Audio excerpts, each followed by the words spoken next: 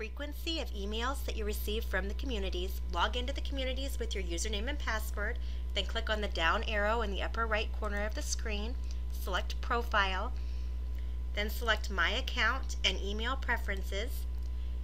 And from this page, you can determine whether you want to receive general emails from members and administrators. You can select yes, I want to receive general email, which is the recommended setting, or do not send this type of email.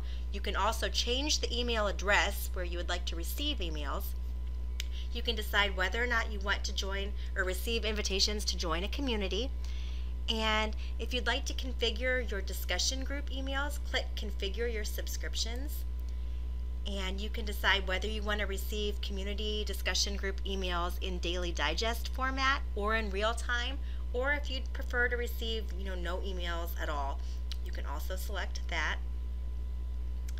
Then you can go down and decide whether you would like to receive contact requests from others who are a part of the community, and whether you would like to receive comment notification emails when someone else comments on content that you've created.